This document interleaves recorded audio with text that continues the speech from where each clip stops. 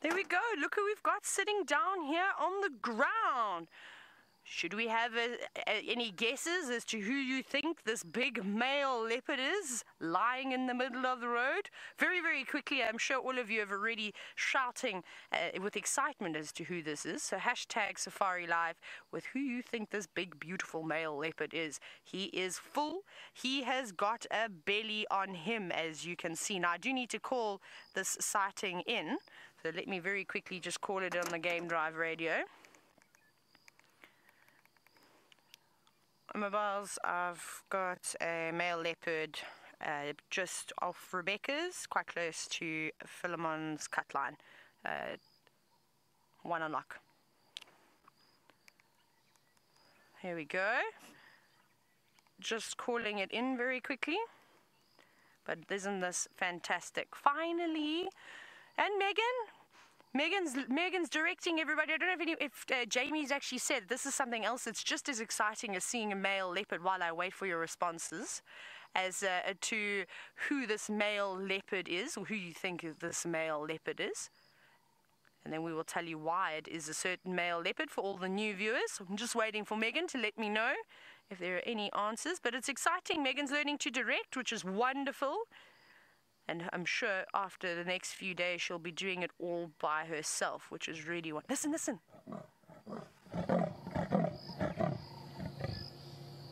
Here we go, giving a territorial call. Sorry, Megan, you didn't come through there. I just heard you say one or two words, and then the comms cut off. Sarah, you're wondering if this is quarantine. Close, but not quite quarantine just yet. Let me see if I can get a better position. What I want to do is I actually want to go just around the corner. We can have a look. Hello, boy. Yes, it's been a while since we've seen you. Just going to go off the road slightly. A good guess, Sarah. Keep on guessing. I like to play these guessing games with all of you. James and Nina, you win the lucky prize again. Well done. This is indeed Tingana, our resident male leopard. So, Sarah, you had a very good guess there on guessing quarantine.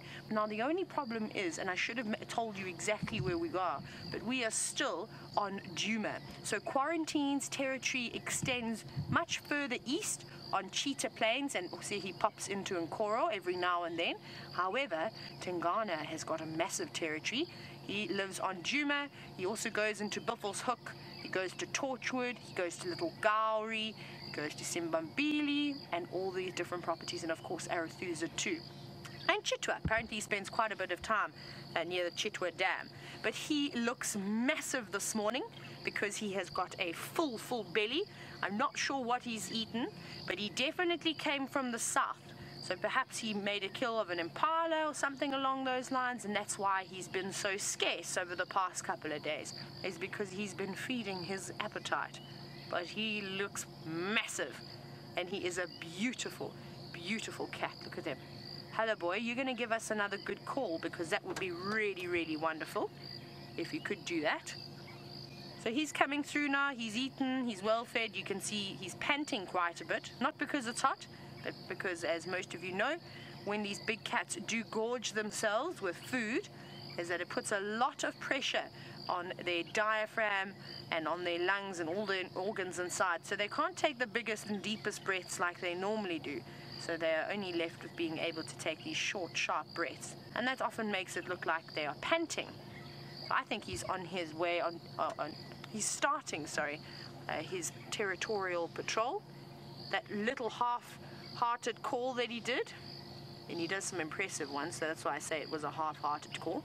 He'll need to do a bit louder and a bit longer if he wants any other leopards to hear that he is around and in this area. But now, I'm just going to take a nap quickly. And I think he'll do that for most of the morning, is he'll walk a little bit, and he'll mark, so he'll rub his cheeks up against branches. He will also urine spray up against trees. He'll vocalize, maybe sit down like he is now, have a little 5-minute siesta, and then carry on with the day. I'm going to have to get quarry branches for us today, Brian. The flies are back.